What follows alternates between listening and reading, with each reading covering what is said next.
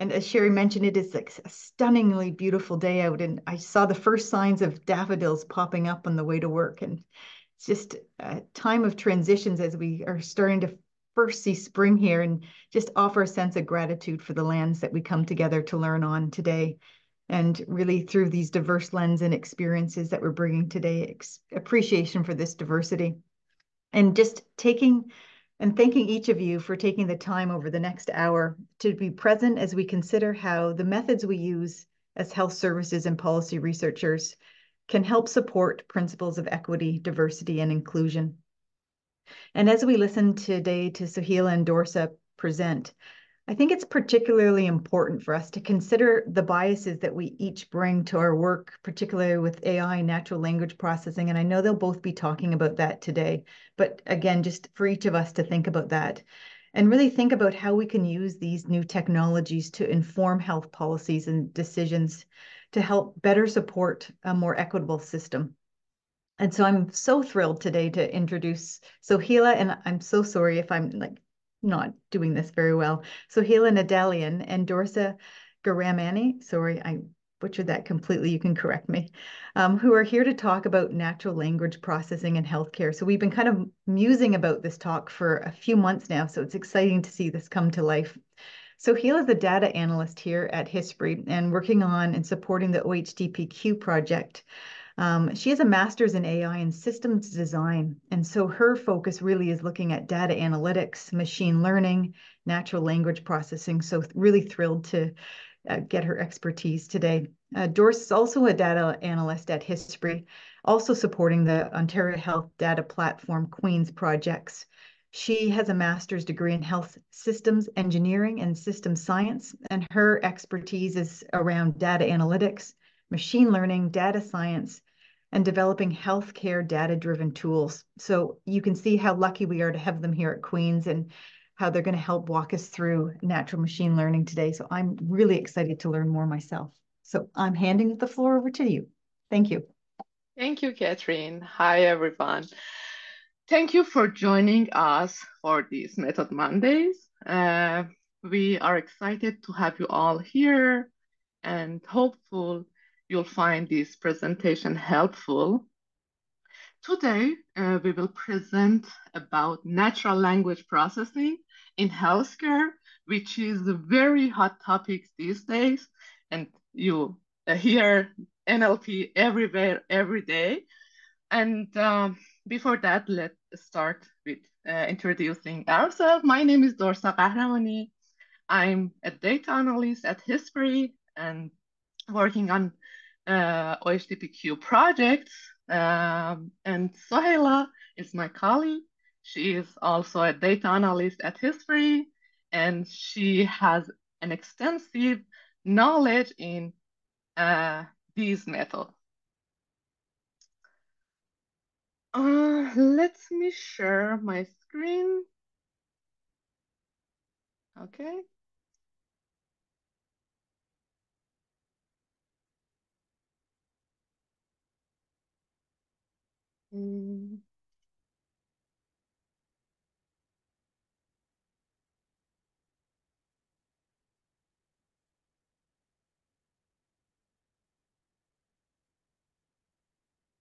Okay. So I will start with what is natural language processing, its application in general, NLP in healthcare, and then I will hand it over to Soheila and she will explain it in more details.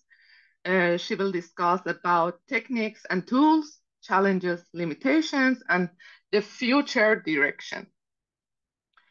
What is natural language processing? Natural language processing is a field exactly in the intersection of three different fields: computer science, artificial intelligence, and linguistics. Natural language processing designed to enable computers to understand human language. It uses algorithms to extract meaning from unstructured human languages. And these languages might be in a spoken way or written format. The aims of NLP is to bridge this gap, the gap between human and computer. There are too many applications for NLP in general. Every day, every time we are using NLP in our routine life. For example, language translation, email filtering, smart assistant, document analysis, etc. are the example of NLP in general. Let's start with sentiment analysis. Sentiment analysis is the process of analyzing text to understand, to determine if the emotional tone of this text is positive, negative, or neutral.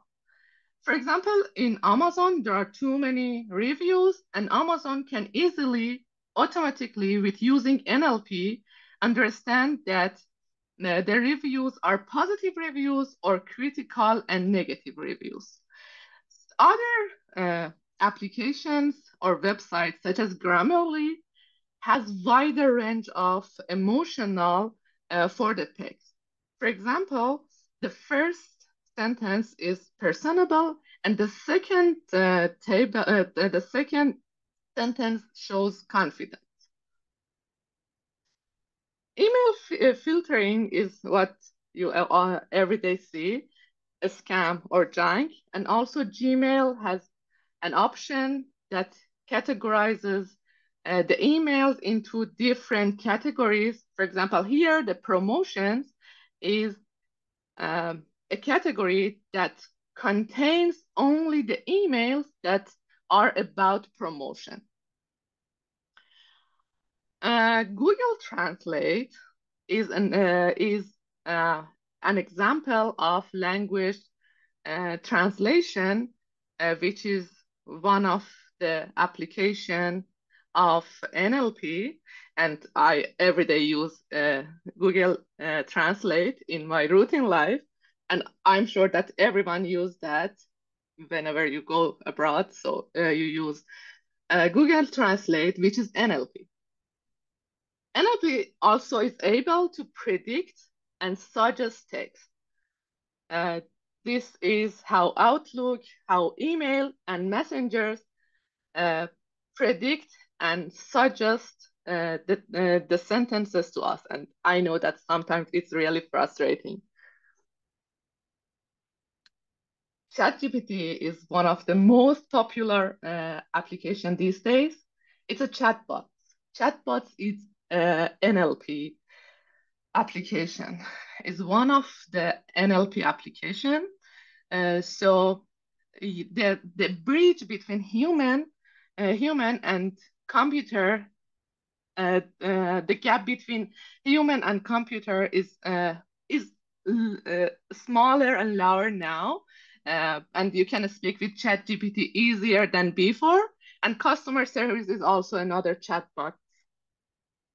A smart assist, you use your iPhone. Siri on your phone is an Apple's virtual assistant. My Siri is responding to me right now. And Siri on your phone is an Apple's virtual assistant, uses advanced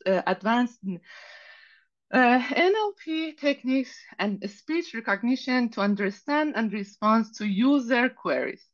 First, Siri needs to transcribe a spoken word into the text and then understand the meaning of the text. After that, based on the condition, context of query, the location of user, the time of day, and any from the device or user's history, Siri will answer to you. Let's see the applications of NLP in healthcare. NLP is gaining popularity in healthcare as it can analyze large quantities of unstructured medical data, such as doctor's notes, medical records, clinical reports, and even the service reviews that patient posted on social media. You know, 80% of healthcare data is unstructured. So we might miss many of them if we don't use NLP. And with NLP, we can utilize its full potential. Yes, not full, but we can use it better. NLP can change unstructured data by analyzing it and extracting insight to guide doctors and pharmacists to make more informed decisions. And also NLP can improve research and help researchers. Here is a list of NLP applications in healthcare. NLP can improve both patient outcomes and operational efficiency. EHR is one of the most famous, EHR data extraction is one of the most famous application of NLP in healthcare. And NLP in healthcare not only enhance patient care, but also help it streamlining administrative processes, leading to cost saving and improved healthcare delivery. And now Soheila will discuss about NLP, its applications in healthcare, some example tools of NLP in more details. Thank you, Dorsa, and hello everyone. I'm Soheila, and I'm so excited being here presenting this topic. And thank you for joining this talk today. Let me share my screen.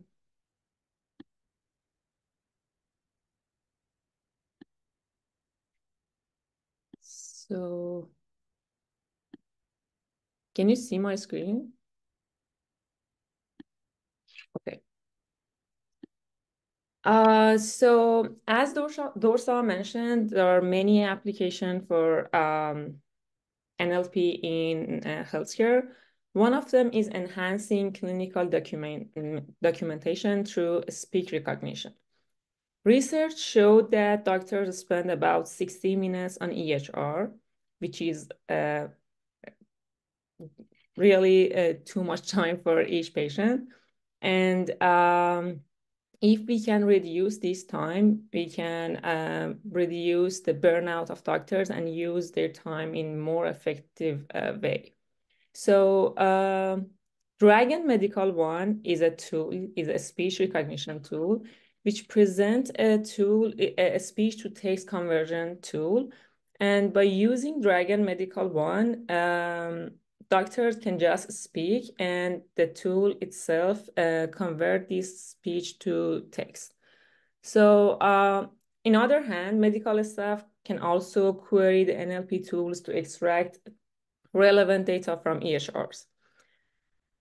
They claim that in their website, they claim that they cut time spent on clinical documentation by half.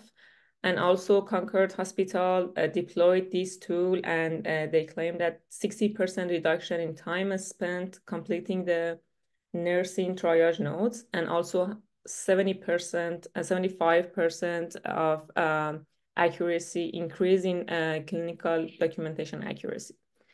So this is one of the application of NLP in healthcare, and you can see their video, which shows a doctor talk, and then the application change it to text. No rash or lesions. Left foot pressure ulcer. Next field. Abdomen shows mild suprapubic tenderness with no renal tenderness. Stop. Next field. 1. Stop. Acute urinary tract infection without evidence of systemic infection. Stop. FBC normal. Renal function normal. Urinalysis abnormal. Pyuria with bacteria and positive nitrates noted. Stop. U-line. 2. Stop. Diabetes mellitus. As you see, it's very effective tool because the doctor only need to speak, and then the tools itself turn it to text. So this is one of the very great application of NLP. Sorry. There are also more applications, like one of them is supporting doctors in decision making. So NLP can analyze those vast clinical documents and support physicians in their decision making.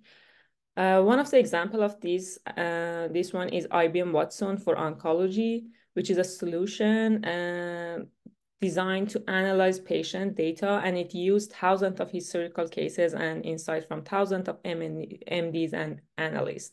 So what IBM Watson for oncology provide evidence-based treatment option to doctors and help doctors in their decision-making process. Another useful application for healthcare is medical coding and billing. So we have some experts in hospitals or anywhere which read texts and turn them into ICD-10 codes.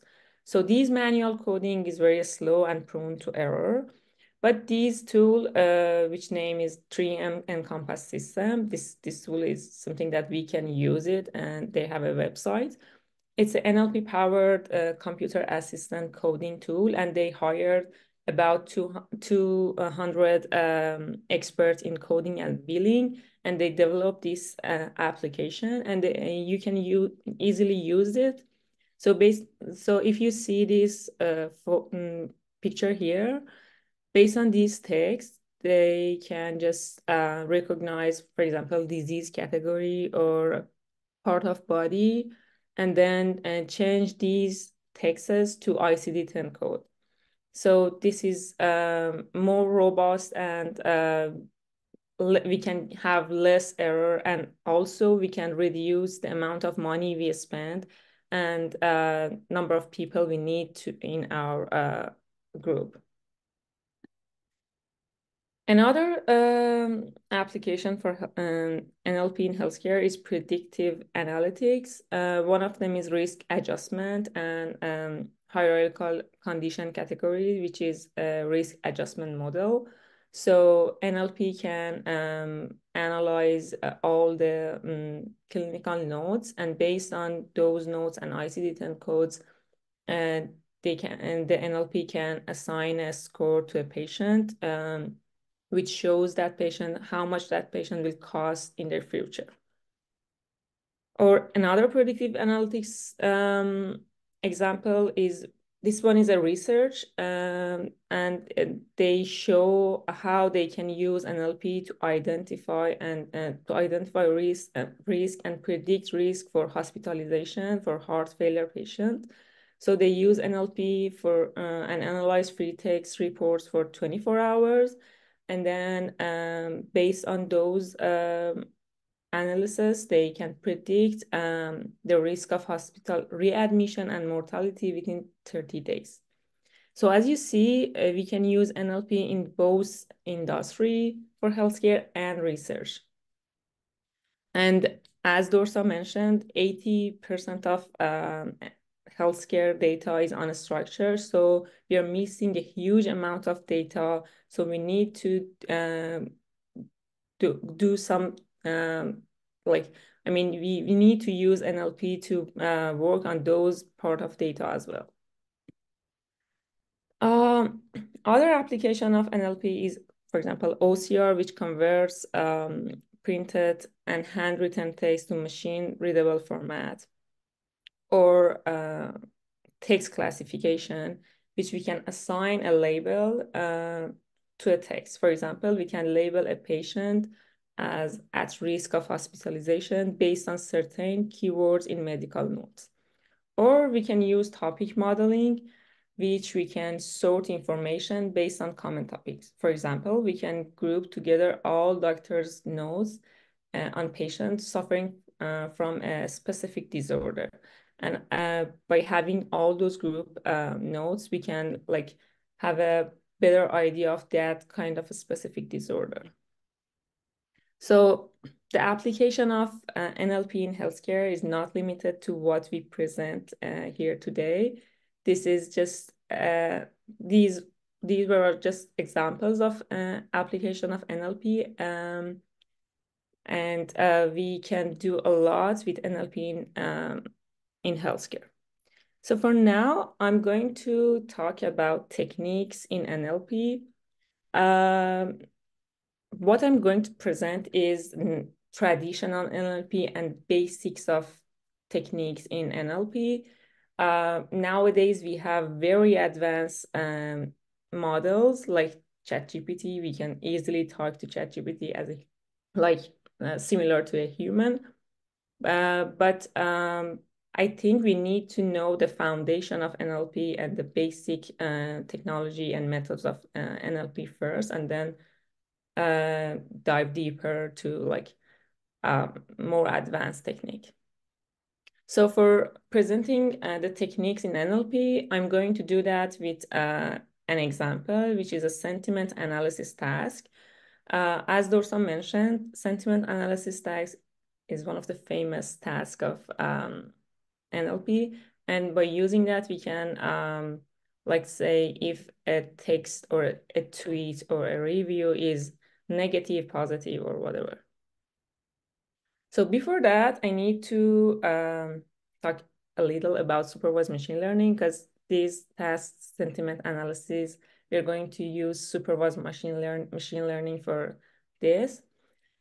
We have different kind of machine learning: supervised, semi-supervised, and unsupervised machine learning. In sentiment analysis, we use supervised one. In supervised machine learning, we have a set of data, and for each data instance, we have features and also label.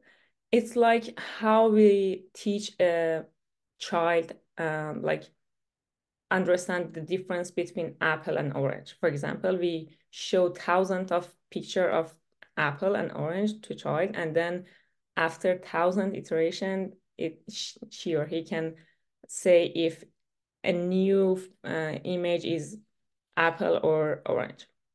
So we go the same procedure for machine and give a set of training data which has the label itself. And then after many iterations, like millions of iterations, the machine learns the data. So it's like we have feature, and then we input features to our prediction function and gain the output, which is y hat. And then we calculate the cost based on our y hat, which is our output, and the real label. And based on this cost, we tune our parameter. So after millions of iteration, we kind of find the near to optimize parameter. And then with that parameter, we can predict the label for a new data instance. So that was supervised machine learning. But for using supervised machine learning on text, we cannot give a plain text to machine. We need to change the text into some different features. As you see here, we have feature 1, feature 2, feature 3. So we need to change text into features. To do that, we have different kind of techniques. One of the simplest way to do this is, for example, we have a set of tweets. I'm happy because I'm learning NLP. I hated the movie. So just consider we have 1 million tweets here. And based on these tweets, this is our dictionary. And based on these tweets, we create a vector consists of every distinct word. So the vector will be like, again, millions of words. And then for each new tweet, we can create a vector for that tweet. And based on the presence of each word, we assign 1 or 0. For example, here we have I, so it's 1. We have am in our tweet, so it's 1. We don't have hated, so it's 0. So for each tweet, we have a vector consists of a few 1 and a lot of 0. So we call this technique, this one is a sparse representation because most of the value in our vector is 0. So what's the problem with sparse representation? The problem is it has a large, it has a large vector for each tweet. And at the end, we will have large training time as well, and we will have large prediction time. So it's not an effective way to present those tweets into features. Another approach for these tasks, the task of sentiment analysis, which we want to label each tweet as positive or negative. Another solution is having two different dictionaries, one for positive tweets and one for negative tweets. And as I already said, we have the label for each tweet. We know that I am happy because I'm learning NLP is positive tweet. So we consider it in our positive dictionary, and we also have a negative dictionary. And then we will create a table and we count the frequency of each word in positive tweets and each word in negative tweets. So the set of our vocabulary is this, based on all the words in both dictionary. And then we have a set of positive frequency, which we count the words it presents in positive tweets. For example, I present in 3 times in positive tweets, so it's 3. Or happy, we can see happy 2 times in positive tweets, so it's 2 here. Or we don't have any happy in negative tweets, so the frequency of happy in negative mapping is 0. So we will create these dictionary, and we will create these 2 positive frequency and negative frequency based on our dictionary. And then again, for each new tweet, we will count the frequency for that tweet. For example, this tweet, I am sad, I'm not learning NLP. We want to calculate the positive frequency. Okay, so we have I, which is 3, am, which is 3, sad is 0 in positive frequency. Again, I, am, not is 0, learning is 1, and NLP is 1. So the sum of these numbers will be 8. So the frequency of positive frequency for this specific tweet is 8. And we should calculate for all new tweets, these positive frequency and negative frequency. One thing that I want to mention is some words like happy, it clearly shows that happy is 2 in our positive frequency and it's 0 in negative frequency. And just consider that our dictionary is very limited right now. If we had like millions of tweets, the difference would be much bigger than that. But some words like I and am doesn't have any meaning in, it doesn't show any positivity or negativity. So it doesn't change anything at the end. It's only increase our vocabulary set. So one of the main pre-processing step in NLP is removing these stop words. So we will remove and, is, or, and some. The list is very bigger than this. So this is one of the very important pre-processing step in NLP. We have to remove stop words before anything else. And also we should remove punctuation. So after removing, for example, for this tweet, after removing stop words, it will be like that. And then we will remove punctuation. And also we can remove handles and URLs. So at the end, the tweets will be like tuning great AI model. Another pre-processing step is stemming.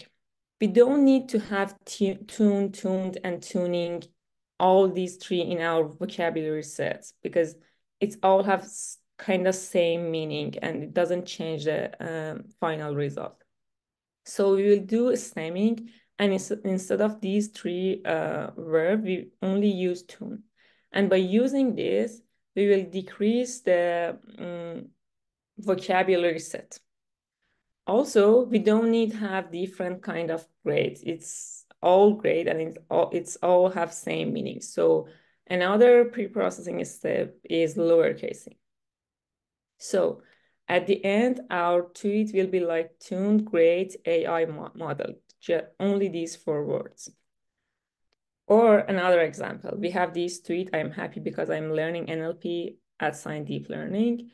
In the pre-processing step, we remove stop word, which is I am, because these are all stop words. And also we will remove handling, which is deep learning, and then we turn learning to learn. This is the stemming pre-processing. So at the end, this tweet will be happy, learn, and NLP, just these 3 words. And based on our positive frequency and negative frequency table, we will calculate the sum positive frequency, which is 4, because happy is 2, learn is 1, and NLP is 1, so it's 4. And sum negative frequency will be 2. So we will do this process for all tweets. So at the end, we will have a matrix with M rows, which is our M tweets. So this is the general implementation. At first, we will build our frequency dictionary, and then for each tweet, we pre-process the tweet, and then we extract features. And after extracting these features, we can give these features into a machine learning algorithm. Like for this task, we can use logistic regression. And logistic regression can use this feature and turn it to label. So what I present right now was very basic technique for NLP. But there are a lot more and we have a lot issue because human language is very complex. For example, in healthcare system, for example, if we want to know if a patient have support in hospitalization. If in the note it says relative at bedside, by this phrase we can understand that patient have support. But by using basic NLP techniques, the machine cannot understand it means that the patient have support. So it's kind of inferences that machine cannot do. Or semantic beyond keywords. Just consider the sparse representation which I already present. If we use that sparse representation, these 2 sentences would be the same. Wife helps patient with medication, or patient helps wife with medication. These 2 sentences have exactly same words. And it's hard for machine to understand the difference, which the difference is very obvious and important. Or another thing is negation. For example, a brain malignancy was ruled out. A simple NLP technique would consider this one as a presence of disease, which is not, and it's exactly opposite. So these are the clue for us to use more advanced NLP. For example, we should use contextual-based technique like GPT or BERT, or some machine learning methods learn patterns and then can understand these different contextual information. But we cannot do that with basic NLP. However, I'm sure basic NLP can be useful in some application, but in many applications, we need to have more advanced NLP. Okay, and now I wanna a bit talk about challenges and limitation, because NLP have advanced in general, like ChatGPT is like the ultimate goal of NLP right now. And in AI community, people somehow thinks that it's the end of NLP and we don't need NLP expert anymore, like even at least in 5 years, because ChatGPT is the ultimate and did a lot. But it's kind of different in healthcare sector because of these limitations I'm going to present. One of them is this, the bias and fairness consideration is similar for both healthcare and general. For example, especially for NLP in health, the data are mostly is very unbalanced. For example, if we give a child, if we give a machine like 90% apple and 10% orange, and then show a new image, that machine tends to answer apple because it see apples more than orange. So if we have unbalanced data set, we will have bias in our results. This is one problem in healthcare, and it might be in some other sectors as well. Another thing is gender bias, which is common in many sectors, like GPT-3 associates male with high education jobs and female with low knowledge intensive role. So this is kind of bias. Or healthcare AI, an algorithm underestimate care of Black patients due to historically they spent less money spent on, I'm sorry, more money spent on white people care. So AI underestimate the care for Black patients. So these are the example of bias in healthcare and also in general. So one of the problem is machine learning method and deep learning methods are mostly like black box, and we don't know what process is going on in that black box. So we cannot have any idea of what happened and what is the decision-making process. So one of the hot topic, explainable AI is one of the hot topics in nowadays, because we specifically can use explainable AI in healthcare because it allows us to have justification for each recommendation, and it helps us to avoid bias. Or another approach is using curated data set, but this one is not scalable for large data set. So these are somehow solution for fairness and bias. Another issue in healthcare system is data quality and also privacy and security concern. I think these concerns are very important in healthcare. For example, one of the problem is integration with legacy system, because we cannot integrate AI with outdated legacy system.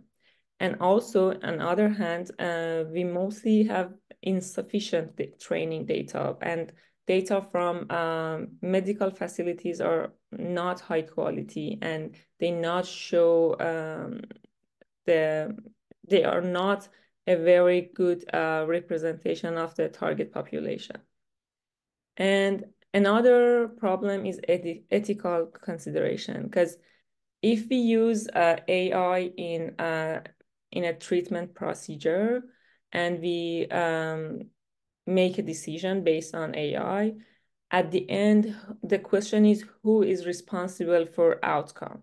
So this one is very important, and I think that these three problem is one of our most important problem that we haven't have NLP in healthcare that much. So, and for future direction, I think we should find answer for the limitation that I already present. like ethical consideration and also privacy consideration. For example, for OHDP-Q, we have too many steps like connecting to VPN and then entering our password a couple of times, and then we can have access to data. So it's not easy to work on healthcare data without considering privacy and security. And also, there are a lot of application that needed to be addressed, and we can use NLP to create some application for healthcare sectors. So that was our presentation, and I hope that this presentation be a start point for some new research on NLP in healthcare or even developing tools. And Dorsa and I here to answer your question. Thank you so much, both of you. That was fascinating. And I imagine there's lots of questions in the room. And what I'll do is also put your emails in the chat too, because what we really hope with Methods Monday here, and particularly this talk, was to get people thinking about, you know, in your own work, how you might use NLP, and knowing that Dorsa and Soheila are here as incredible resources, as you can imagine. And so I'll stop talking. I've lots of questions too, just thinking about even locally what we might do. But if people have some questions in the chat, or they want to unmute or put their camera on, we've got Dorsa and Soheila here for another 15 minutes of their expertise. Yes, go ahead.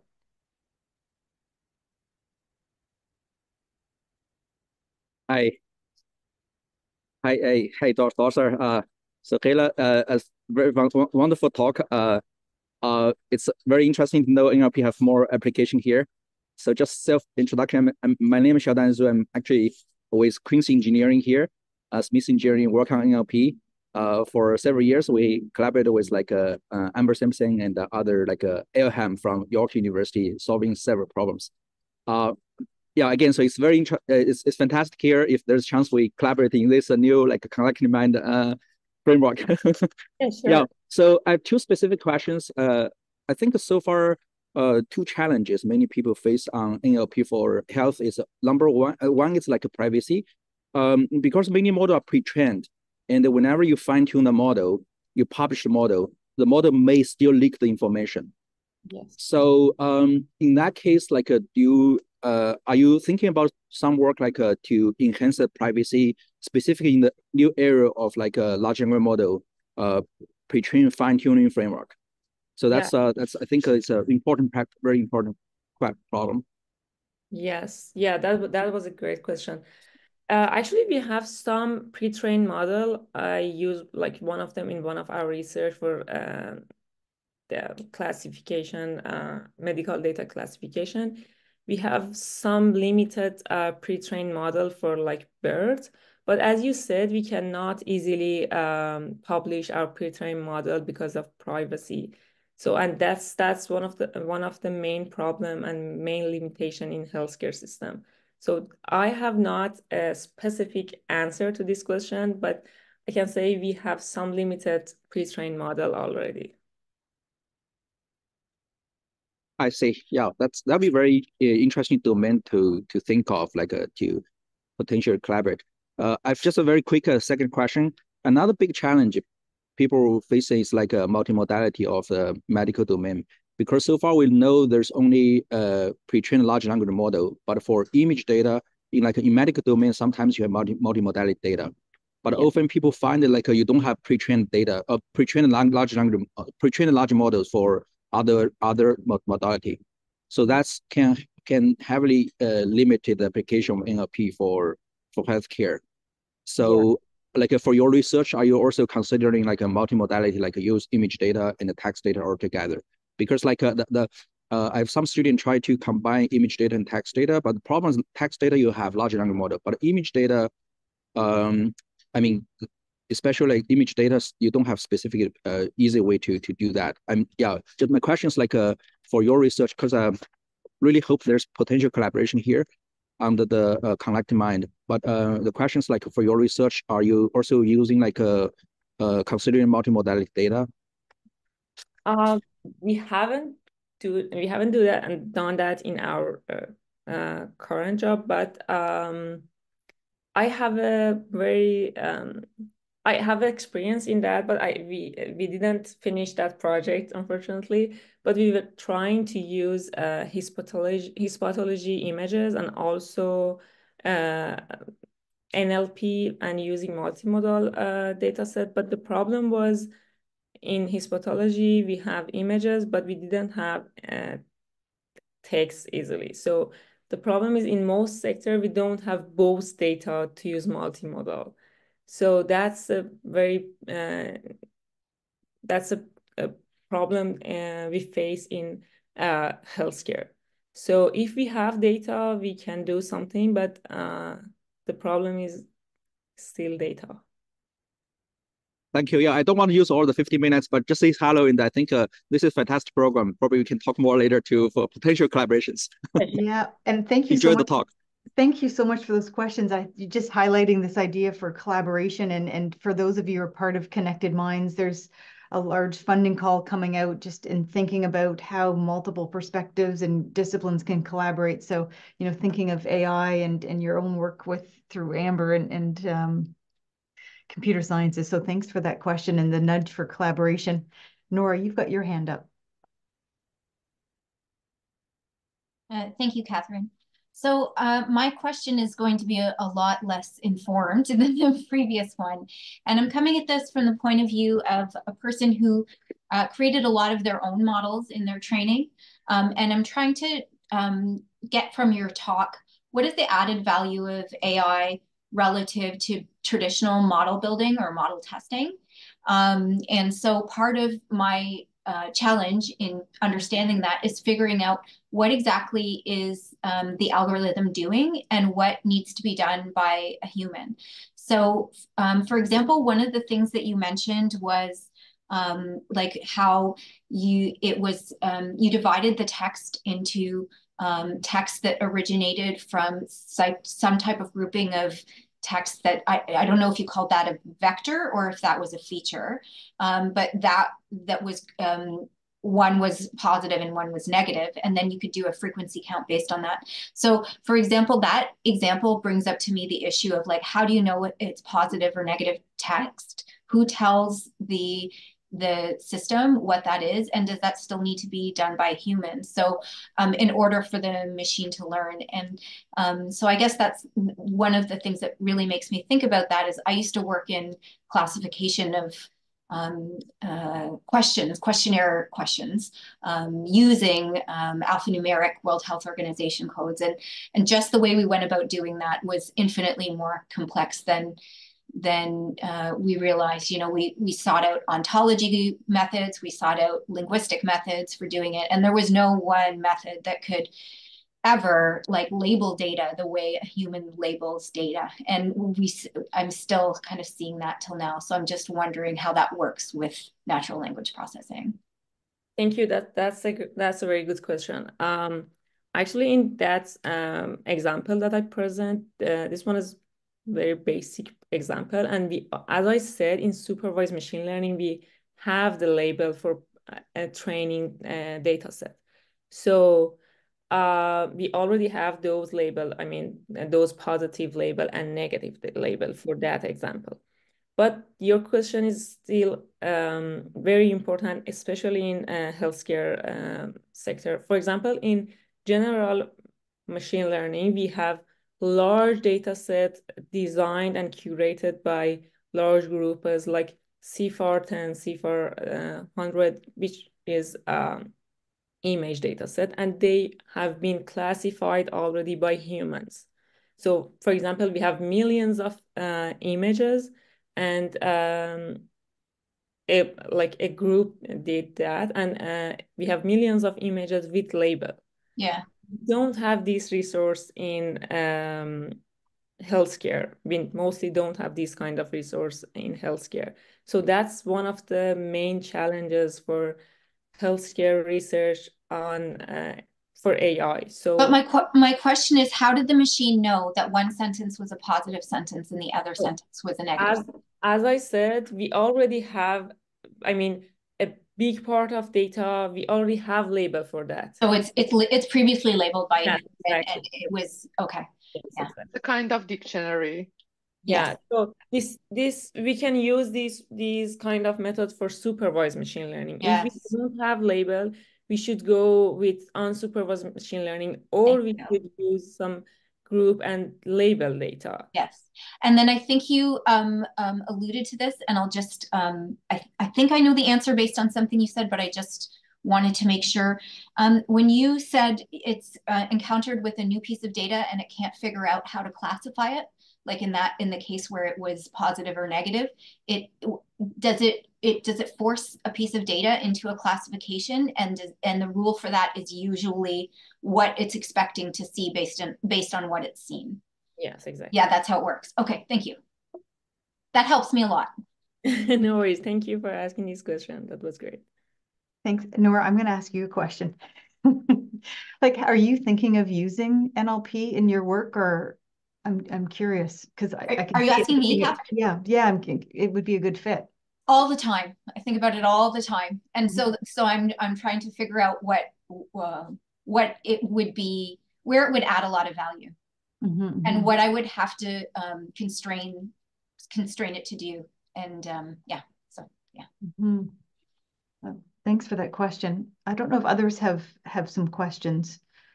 Sherry's got a question, just sort of like from a broad scale, like estimating the time frame which you imagine to see NLP utilize on a broad scale to reduce administrative burden in healthcare. I know there's like scribes now that's being used. Yeah, that's a tough question, and I think I'm not enough expert to answer this, but I'm very optimistic, and I think like ChatGPT make a huge difference in NLP world. So I think if human can develop something like ChatGPT, they can also develop something for healthcare as well. So I can see it in like 5 years or like 6. I'm as I said, I'm very optimistic. So we should see what happens in the future. And because of, sorry. No, go ahead, Dorsa. Because of the limitation and challenges that are in healthcare, I think it takes more than usual time in compare with the other area. Yeah, I can say we already have the technique to just reduce this burden, but the main problem is like those privacy limitation. Yes. And also healthcare area is really important. We cannot accept wrong things in this area. That's why NLP should focus more on healthcare to have a correct answer. Yes, exactly. And is there certain parts, because you're obviously much more, I'm just very new to and thinking about how this could be used. Is there certain sectors in healthcare that it's being more used in? Like I'm just thinking like primary care, with all their EMR data, like is it more hospital-based, community-based? Like it sounds like so much is more physician-based because a lot of it is around prediction and decision-making diagnostics. Coming from the field of rehabilitation where it's a little bit messier and it's not like clear cut. I can see, and we don't have as much sort of volumes of data to sort of feed into the system. As far as I know, the sectors that's working with images are more developed than texts. I'm not sure why. Maybe it's more like we can use the images data, like we can access that easily, but I'm not sure which sector works on NLP. And I see Rosemary popped in NPs in the chat too, because that's, right now, like so much is focused on the physicians, is thinking like, how do we like unburden the system too, looking at the other health professions and like thinking about how we might use NLP to understand some of those roles and how they might contribute to like lessening the burden sort of just on, I'm just thinking like, and we think family physicians, for instance. Yeah. I'm just putting a plug in, and I know people may or may not know this, but at Queen's, the Department of Family Medicine has this interesting platform. It's called QFammer, and it's essentially where it's a secure platform where the open text EMRs are actually stored, so you can start to work and use NLP, which we're going to be doing in a project coming up, Soheila and Dorsa, which you know of. Rosemary.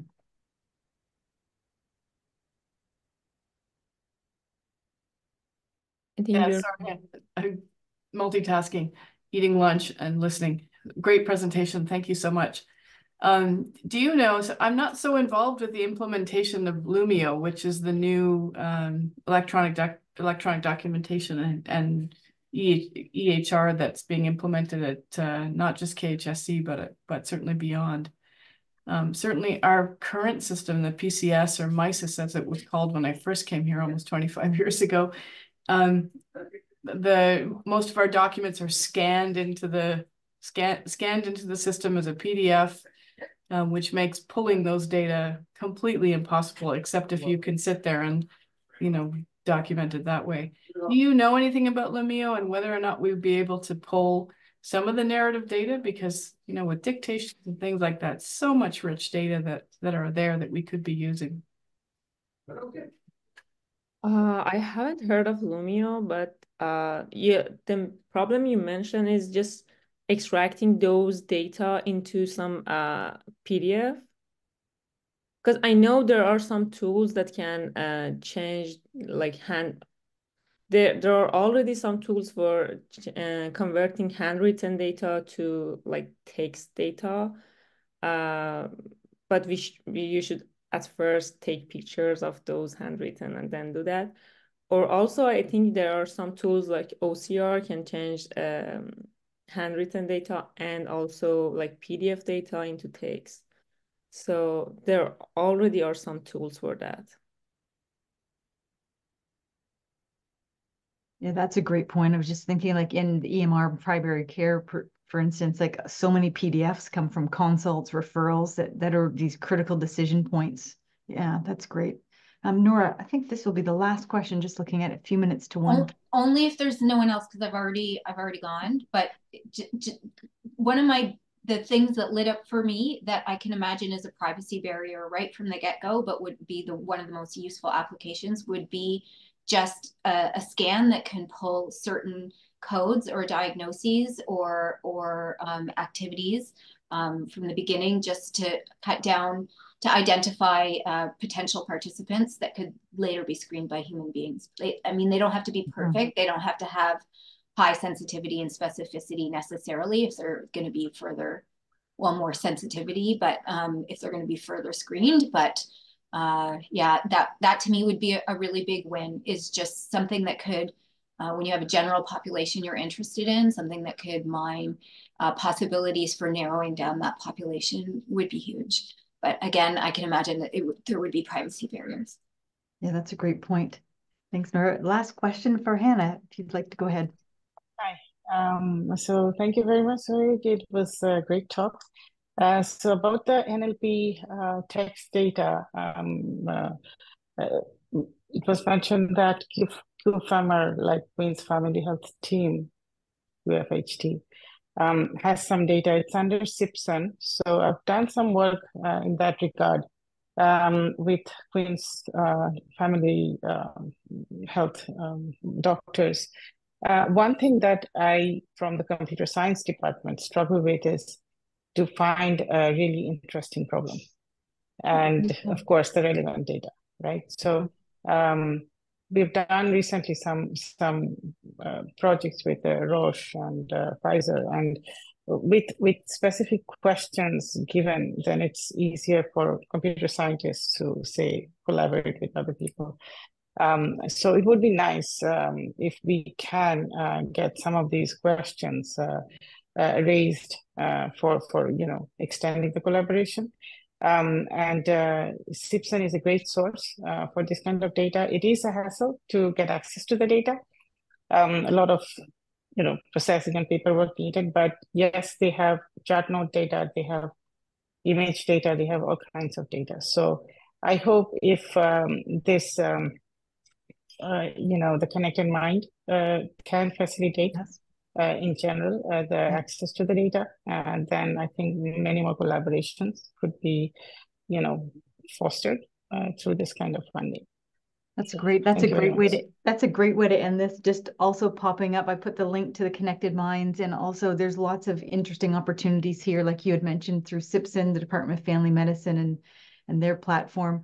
So if there's some interest, I've got Soheila and Dorsa's email in the text in the chat. They're great to reach out to, and it would be wonderful for Hannah just to think about some collaborations and some of those really great questions to use this data. Thanks, everyone. The second Methods Monday and another great success. So thank you so much, both of you, for the presentation. Really, really interesting. Have a great day, everybody.